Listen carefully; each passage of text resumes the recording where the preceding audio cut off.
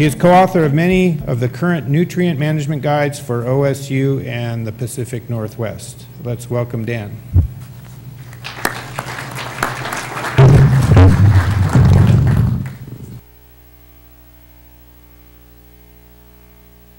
Is it good? How's that?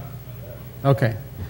So one of the good things about soil fertility is that you get to work with all aspects of soil science and cropping. So actually what I'm going to talk about today, soil biology, that's a smaller box than soil fertility. So this morning I'm going to talk more about biology, and this afternoon I'll talk more about chemistry. The title of your workshop, Building Soils, that's actually hard to do. Soils are equilibrium systems, meaning that they like to get in balance between the inputs and the outputs. There's a couple of scenarios up here on the title slide of how if you do something repeatedly for many years, you can change equilibrium to a new level. And that's kind of a consistent theme you'll see as we go through in terms of building soil. Okay, so organic matter. If I should have put this on the quiz at the beginning here, but if you ask most people, you know, what is the most important thing about soil biology, they're going to say soil organic matter. And that's because organic matter has many, many different functions. The biggest one being that it's the food or the energy that drives a lot of the biological processes that we have. And so the quest for the perfect soil biological indicator usually revolves around how can we measure organic matter in a way that is meaningful relative to our goal. Now historically, the big issue with soil organic matter was soil conservation. This isn't taken too long ago, and you can see that there's not perfect control of soil erosion in some fields. These are near Pendleton. And also wind erosion is a problem there, as it is here, that when you don't have a covering of organic matter on the soil surface, you've got much more susceptibility to dust getting up and flying around and causing various problems from that. So aside from what I'm going to say, all the specifics, what you should take home is that really it's all about reducing tillage, and it's all about leaving residue on the surface. And if we look across the Midwest, since they started doing reduced or no-till, organic matter in every state that has data, it's been going up over the last 20 years as a consequence of not stirring the soil up as much and not promoting as much decomposition of organic matter. So that's probably, you know, the goal is to figure out how to grow crops with less tillage. So here's some numbers to illustrate the idea that if you wait long enough, you can see some pretty big differences in organic matter. Typically, the problem you have with measuring organic matter is you're measuring for 1 or 2 or 3 years. And you can see from this information that it took quite a while for changes to become apparent. And changes become really big after, I guess this is 70 years or so. And these different lines, they're just kind of different management strategies. That the one on the bottom there is the scorched earth policy. Burn up all the crop residue and don't apply any fertilizer to help grow new residue. So that's the lowest soil organic matter at the end of the period. And the one on top is the most additions going in. It's a system where they applied manure on an every other year basis during the whole history of this experiment. So you can see quite a different outcome with time. So that's another thing to keep in mind is when you're talking about building soils, you kind of need to be patient. whoever was responsible for farming in 1930, you're probably still dealing with some of their legacy.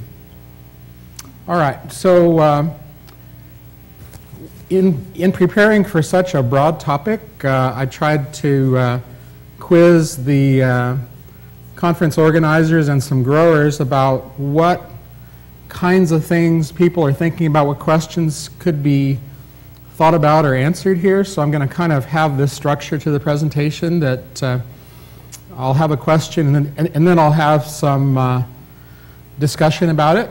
So the question was, you know, what is the benefit of higher biological activity, and is more activity always what we're looking for? So I'm going to steal liberally from my colleagues, and you'll see some credits as we go through here.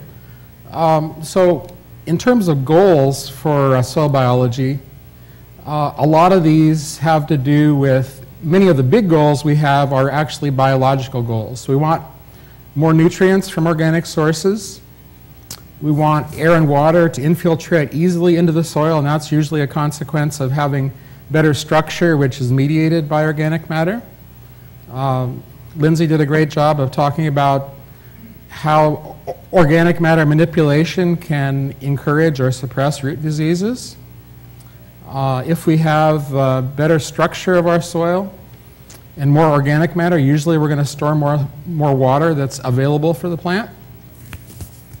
And apart from just the disease issues that were talked about earlier, generally speaking, if you have a more porous medium that has a good balance of air and water, you're going to get better root systems, and you're going to have better habitat for beneficial organisms like mycorrhizal fungi. So actually, a lot of the goals we look for in building soil are biological in nature. Okay, so John Duran was is a authority in the world of soil quality, now referred to as soil health, and he developed a list that's reproduced here of what, you know, if you're looking for the holy grail of biological indicators, what you're looking for, it should be able to measure something, it should be sensitive, it should actually correlate to something that is important to the person using the soil.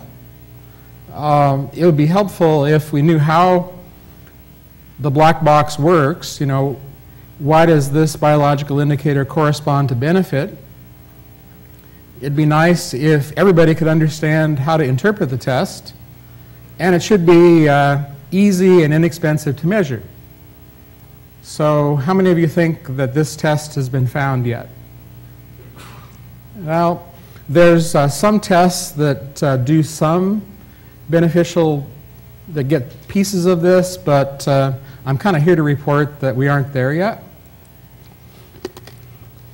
So in terms of soil health goals, there's sometimes a conflict between a soil health goal and a nutrient management goal, and I want to point those out. If we add a lot of inputs that are high in nitrogen, we may actually create a situation where we're having more nitrate leaching to groundwater than our conventional system. Because remember, we lose control of the mineralization process once the organic matter is in the soil. It's going to respond to temperature and moisture in the soil. And so in a lot of ways, nitrogen from organic matter is harder to control than nitrogen from fertilizer. The other one is not so important for you here, but in places that are blessed with abundant surface water, like in western Washington, western Oregon, what we find is that if we're adding a lot of manure products, we're adding more phosphorus than is needed for, that the manure has too much phosphorus relative to nitrogen. And so we end up with building up soil phosphorus to levels that actually contribute, when water runs off the fields, it actually causes problems in water, algae blooms, and so on. So I went to the web, and you can find many things there. And, you know, this is a map that USGS put together in 2009 for some of the real estate near Moses Lake. And where it's red, that's where they have high nitrate in groundwater, high being greater than 10 parts per million. So I would say that, you know, in this area, you definitely have to consider nitrogen in everything you do with management of soil biology. So what is the right amount of organic matter for my soil? Well, we have to go back and kind of think about, you know, what are the forces that control how much organic matter we have? So organic matter is in a system in soil. It's kind of its own little ecological system. You've got decomposition and biomass being created and decomposed. And they're in equilibrium with all these other processes that I won't go into detail here, but just to make clear that, you know, we're not dealing with adding something to soil and it being simple. It's pretty complicated. Also, I have to confess that I bear some prejudice.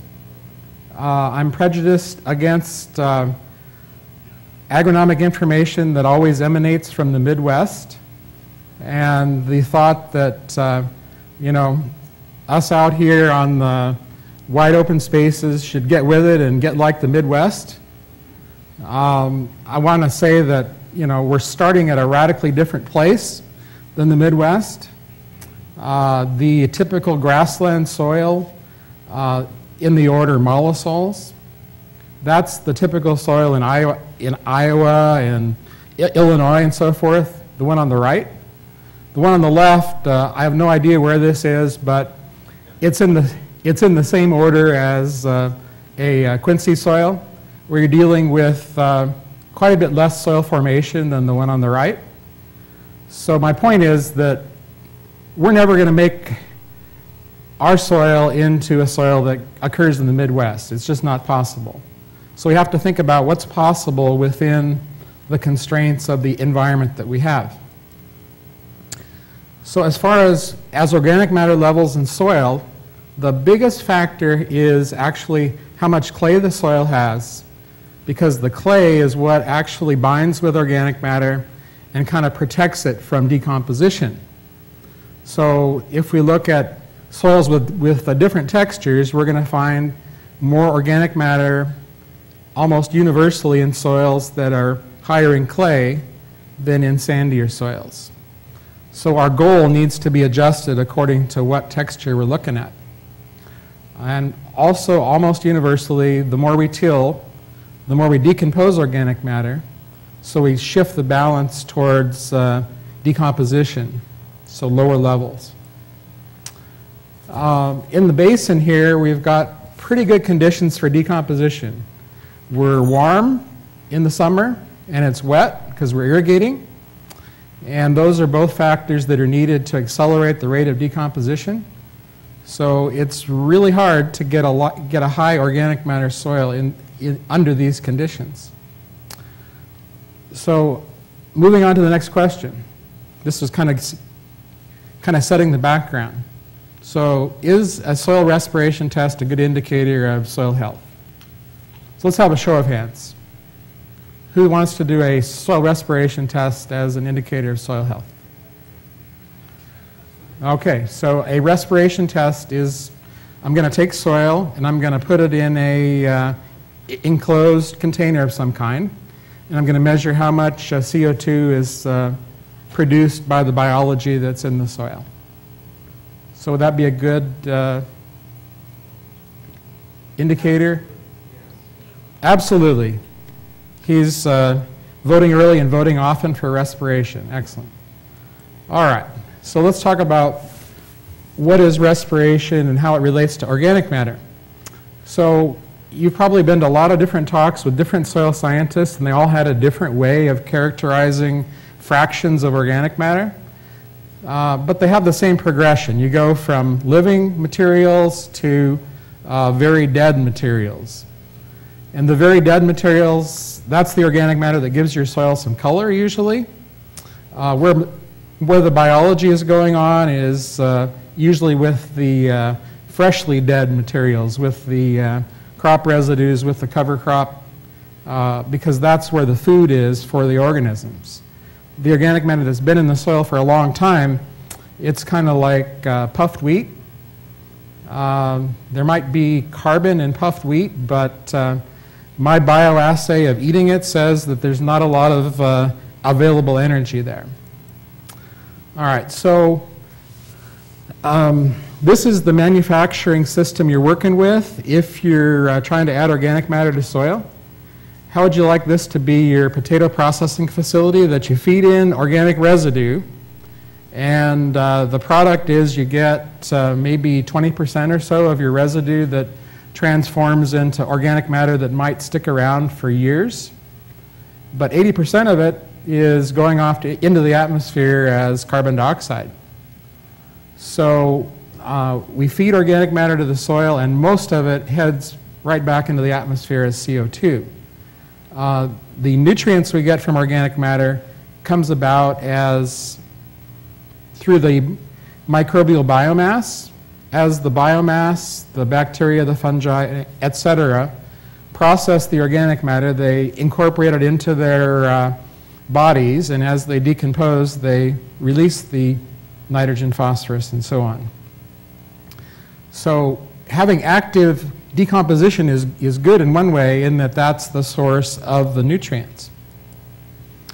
So I teach a soil fertility class, and I borrowed this from that class.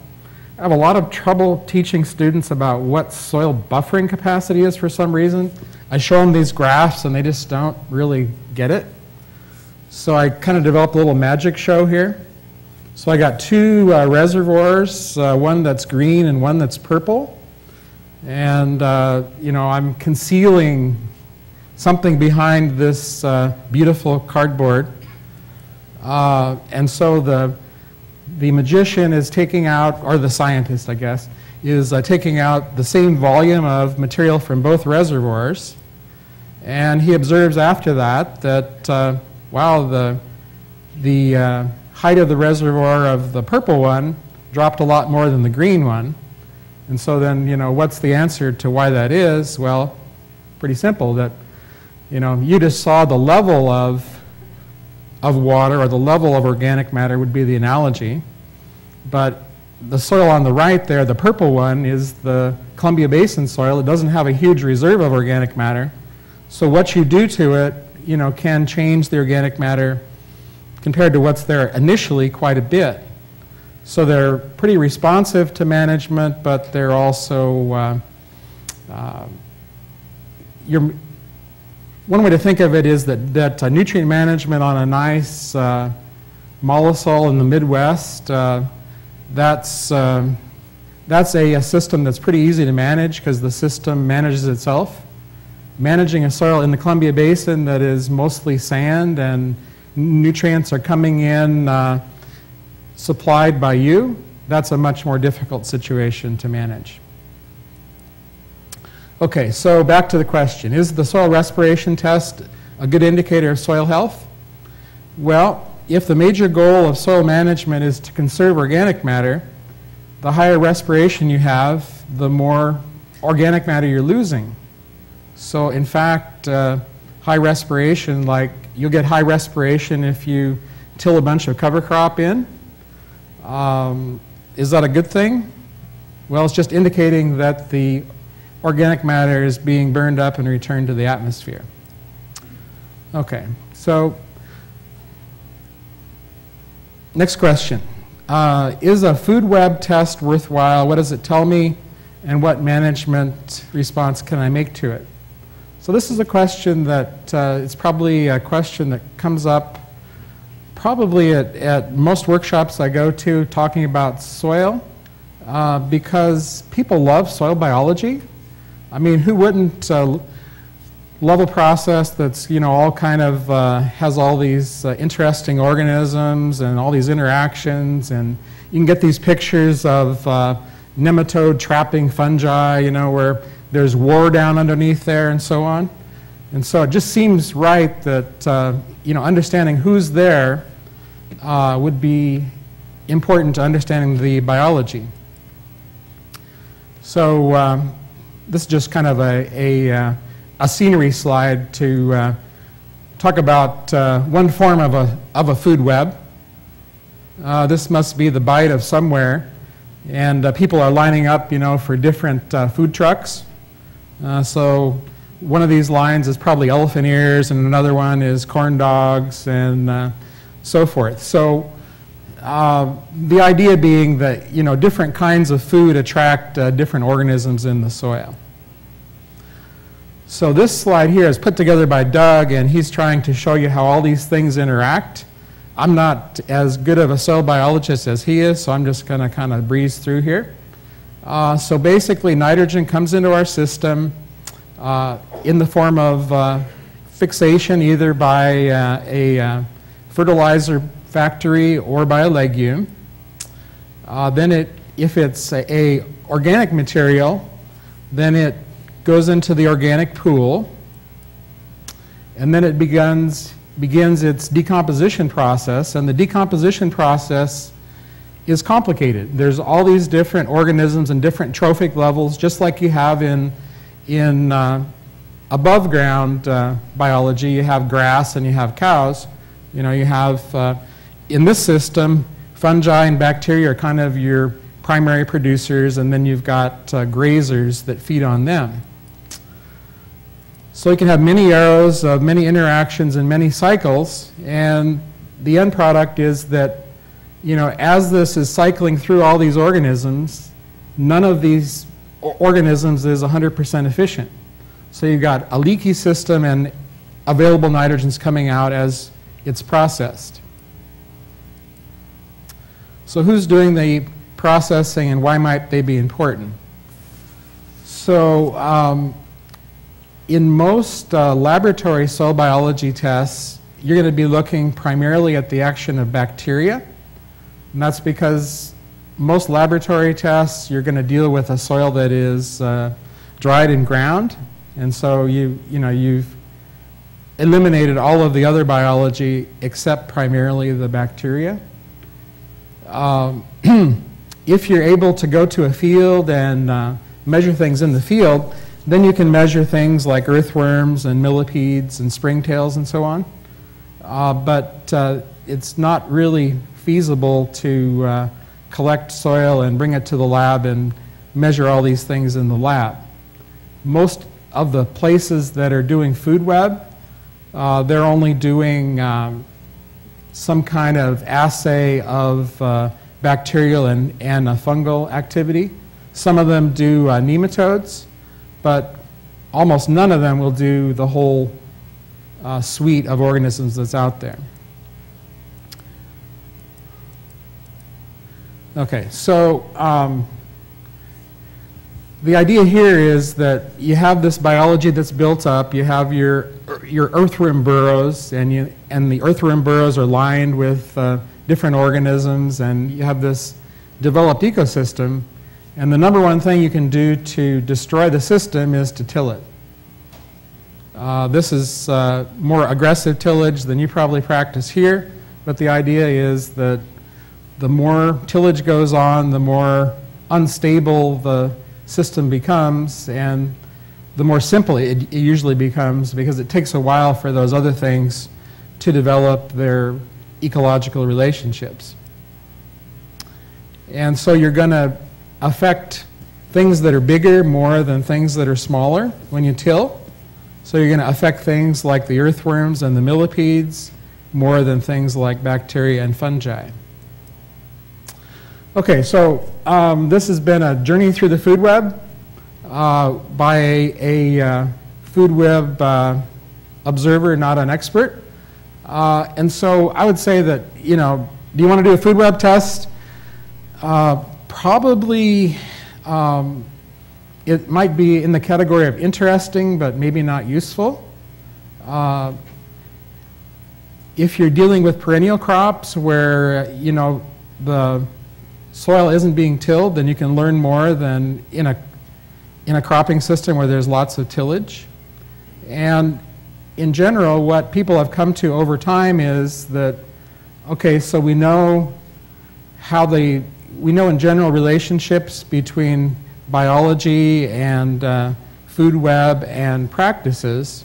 So rather than getting real detailed about food web, let's look at some indicators that actually are a little bit easier to get a hold of. So these are the list of indicators that you'll find in the current NRCS literature as to these are the big principles of soil biology management, soil health management. And so the current idea, I think, in promoting soil health is to empower the user more in terms of thinking about what their system is and what they do and what is a reasonable practice they might actually do that might head things in the right direction. So we know that because we have all these different organisms and they don't all eat the same food, so if we have different kinds of inputs into the system, we get better diversity. If possible, having roots there present more of the year is going to be a positive because we have all these root exudates that are also providing a lot of biology. The biology in soil, if you look at the rhizosphere versus, that's the soil that's next to a root versus a little bit farther away, the biology in that rhizosphere is 10 or hundreds of times greater than in the bulk soil. Just mention this is a general practice that you probably all are aware of, that in general there's nothing good about having soil that's uncovered. So if possible, having a mulch of some kind, cover crop residue is a good thing. This is one that's not in the official NRCS list, but those of you that have livestock, you can kind of look at them as being a different kind of microbial consumer. They have an ability to eat plant materials and transform them into something else. And then in general, soil health is going to be better the less disturbance there is. Okay, so my area of expertise is more on the nutrient side. So I think one of the actual benefits of having a more complicated system as far as biology in soil is that it'll actually change some of the dynamics of nitrogen cycling. So this cartoon here is comparing nitrogen cycling. I'll show you one that's in a degraded soil. It's just called degraded because it's got to be contrasted with the next slide. But in this system, most of the nitrogen comes from fertilizer. So we have a big input of fertilizer, we get a lot of inorganic nitrogen, and we tend to have more potential for leaching in this system because we have a large input at one time. And there isn't that much cycling through the microbial biomass that keeps the nitrogen tied up in organic form. It's all available for leaching.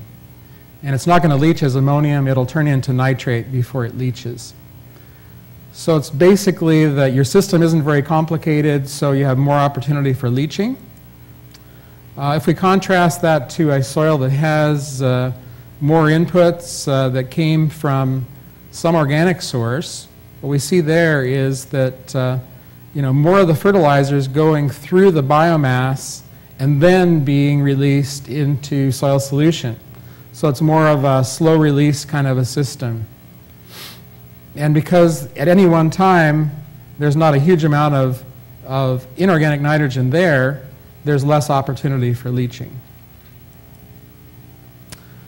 Okay, so on biological indicators, what do they really mean in terms of something you can do something about? You're all applying nitrogen, I think. So something that would tell you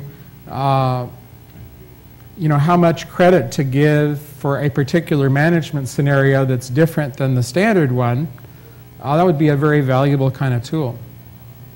And this is kind of this is not a new idea. This has been worked on ever since I started working, and they're still working on it, and they haven't found really universal tools that are very predictive across a lot of different soils. One really good success and this will kind of give you a flavor for how limited some of these tools may be and how there's going to be a need to calibrate them for particular situations. So there's a test called anaerobic incubation to determine nitrogen mineralization potential. And that test was put out there in the 60s. And nobody used it because they didn't really know how to adjust the fertilizer based on the test.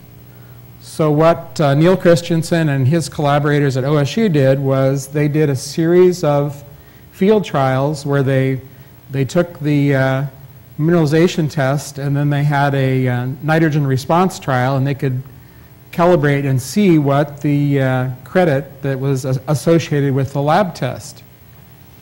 And after 10 years or so of working on it, they were able to get a good system in place for winter wheat in Western Oregon. Notice I didn't say winter wheat, period. It's winter wheat in Western Oregon, and it's not ryegrass in Western Oregon or tall fescue in Western Oregon. They actually tried to calibrate it for those crops and found that it didn't work nearly as well as it did for the wheat crop. So if someone tells you that they have a biological test and it indicates something, your first question, I think, should be, show me the calibration data. Show me where you measured something with a test and where you evaluated whether it made any difference or not.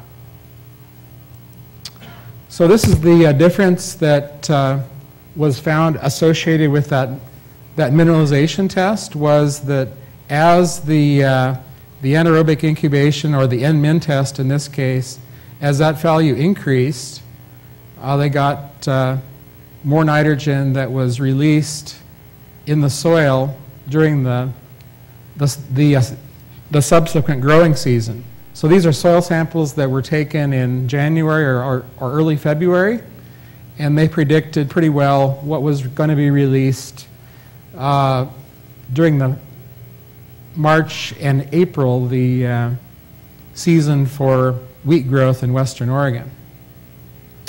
So if you look at these data points, what you see is that they don't sort out totally by crop, and that's the value of the test, is that not all fields that are oats had the same kinds of values as the other oat fields. So having a test is helpful.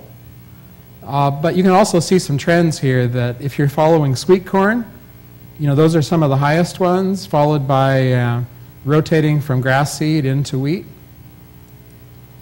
Okay, so how many of you have heard of the Haney test? Okay, so I put this in here mainly because there's a lot of press about this and a lot of excitement about it. The idea is that you're taking a soil sample and it will indicate an overall soil health score. So I'm here to tell you a little bit about the test and give you some feedback on how this test could be used or misused. Okay, so first I have to tell you what it is. So you collect a soil sample, process it the same way you would a sample for an analytical lab, send it to the lab, they'll dry it out and grind it up.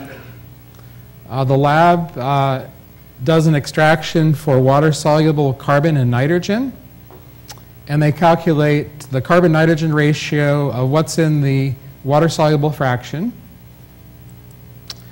And then they measure the respiration rate, which is they take the dry sample, wet it up they have a protocol for this, and they measure how much respiration happens in one day.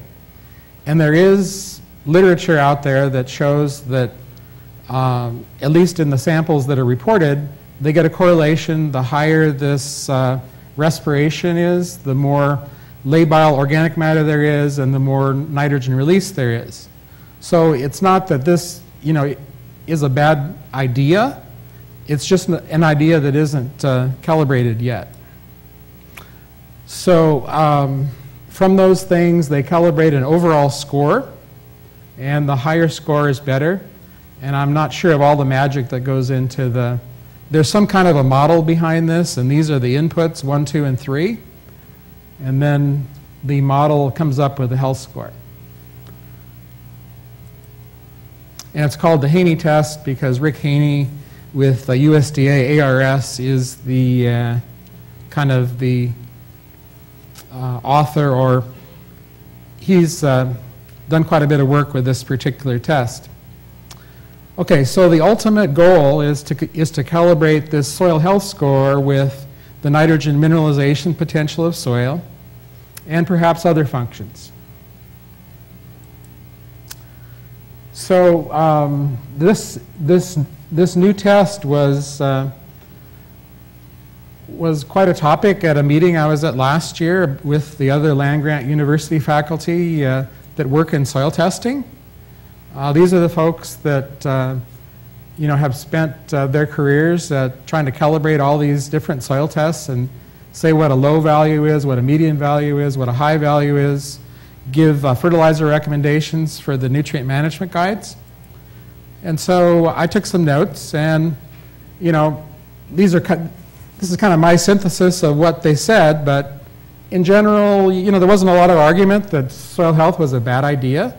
People thought it was a great idea, to be able to understand more about the biology in soil. We want to be doing things the best we can and have sustainability. And we think it's great that NRCS actually has some interest and put some effort into educating growers about soil quality and soil health. But they were pretty negative, really, about whether the Haney test was a good idea right at the present. And the reason was that basically they don't think that it is adequately correlated to a real response in a field. And it hasn't had this step that I talked about with that particular nitrogen mineralization test for winter wheat in Western Oregon, that before you can really say, how to use this test, it really needs to have a, kind of a evaluation under real-world conditions and encounter all of the things that you're going to encounter when you start applying it to real farming operations. So I like parallel universes, and I think we all like the Lone Ranger and the Silver Bullet, and we all kind of like Superman because, what's not to like about Superman? Can change the course of mighty rivers, bend steel in his bare hands, fight a never-ending battle for truth, justice, and the American way. And I happened to come across this is actually a Australian women's health blog that somebody sent me this and said, hey, isn't this like soil health? And I said, yeah. And so they're talking about the BMI, or the, body mass index. And so this is what I read, that we need to stop reinforcing this idea. If you're thin, you're obese. As a concept, it has nothing to do with soil health. And so on. So the gist of this is that, it's not a good idea to apply a single score to talk about, whether people are healthy or not. And similarly, it's probably not a good idea to have a single soil health score to imply that all soils are healthy. So I think really the idea of having this overall score might be the problem. I think the individual Haney test might be very helpful for nitrogen, but I think it's a mistake to try and come up with a score that is going to maybe have even some cost share payment ramifications in the future, that maybe you get paid more if for your conservation efforts if your Haney score is higher than if it's lower. All right, so that concludes my coverage of soil biological indicators, and I hoped I rattled enough cages to, get some good questions out of the group. And I think I'm actually ahead of time a little bit. Is that right? All right. Yeah.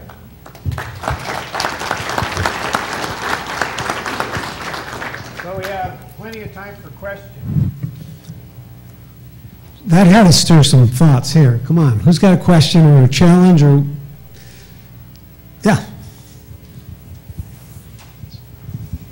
You mentioned that for the Haney score, they take respiration into account for the total score. I was just wondering if that high respiration would give it a better score or worse score, because earlier you said for our soils, a high respiration might not be good. Yeah.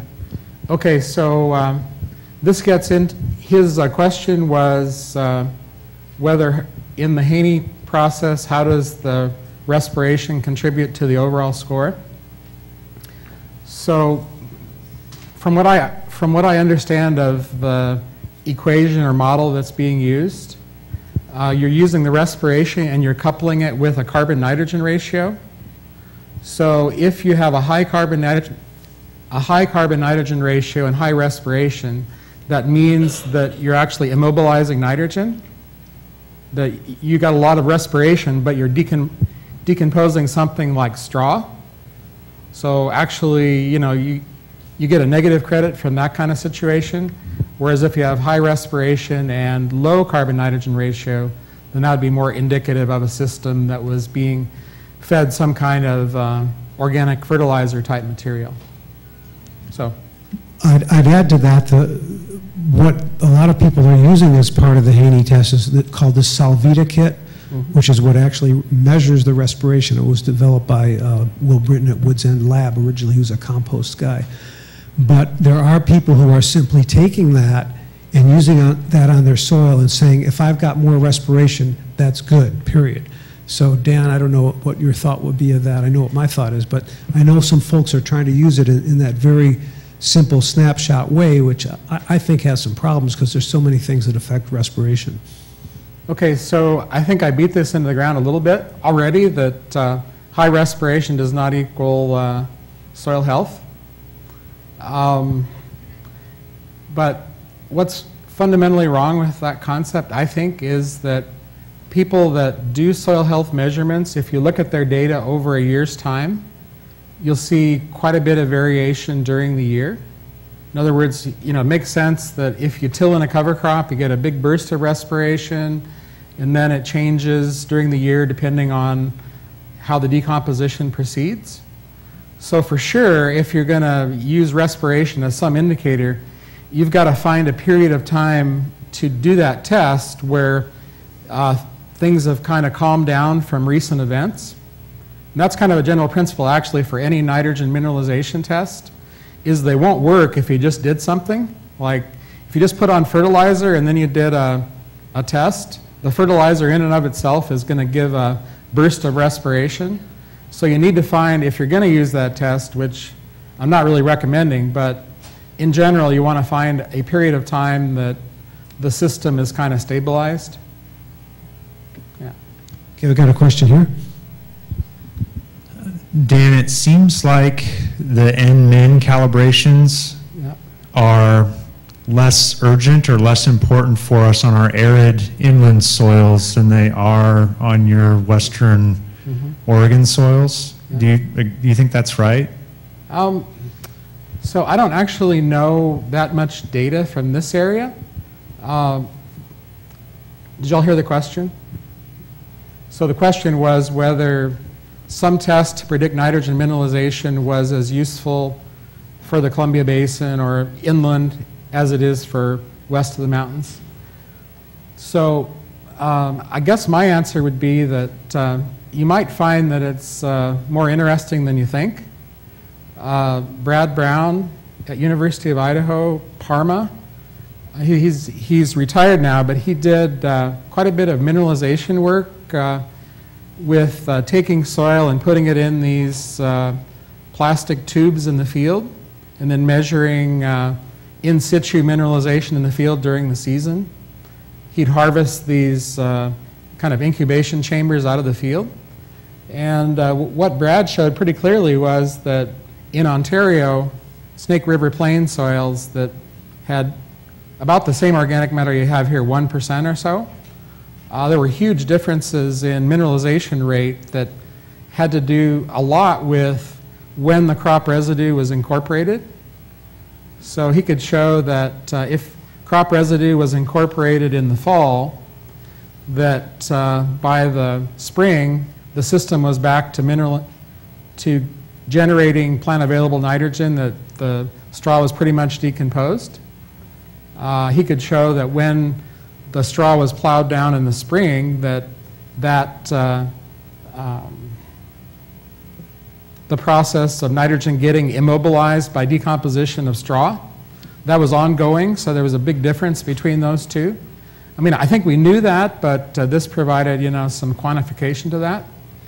And also, Clint Schock did some work over there using some other techniques, and they showed some numbers that were pretty high for mineralization potentials, a lot higher than you would think, for those kinds of soils. And I remember Dr. Brown, he had this slide he liked to show that showed there was absolutely no correlation in that environment between soil organic matter content and mineralization potential. He only had a range of 1% to 2%, let's say, but he got a perfect shotgun of mineralization varied according to some management variables, but it wasn't really reflected by the soil organic matter. Okay, I've got a couple of text questions about another test, that is the Cornell soil health test. And 2 years ago, we actually had a person from Cornell come in over the phone and describe that test. It's being more widely used. I think Oregon State is doing a portion of it. Any comments on it? So the Cornell soil health test, I think that's a much more holistic kind of a test. The issue with it is just that it's probably not logistically feasible for a lot of situations because a lot of these measurements need to be made in the field. Some of them that can be made in the lab, until you get enough volume of samples in the lab, they're not going to want to do this test on a routine basis. So I think the components of their test is fine, but you'd need some local calibration, and you'd also need some commercial labs to take it up and be serious about it and actually, figure out how to run this test for an economical price. So the answer is basically the Cornell test has a lot more going for it in terms of measuring different aspects of soil health, but the problem is it's complicated and it's also uncalibrated for this area. So yeah, if you send a sample from here, they'll give you a green, yellow, red reading. Yeah. But it's most of the data points in their system are from Northeast U.S. soils, and that's where they do have the calibration. But yeah. What it means here is a bigger question. Yeah. Andy, do we have time for one more? One more. Take one more question. Dan, just going back to the NMIN test, we ran a couple samples in Central Oregon years ago, and it completely overestimated the amount of nitrogen that was going to be available from that test. Yeah, so it's not surprising that what I've seen of nitrogen mineralization tests is that the way you make them work is by having a fairly limited suite of soils you're looking at. So that way you eliminate, all these variables that are naturally there to begin with. You're just looking at management changes. But it takes a long time to, get this figured out. And I just don't know that anybody has the time and resources to really be sufficiently dedicated to it like Dr. Christensen was for the Western Oregon test.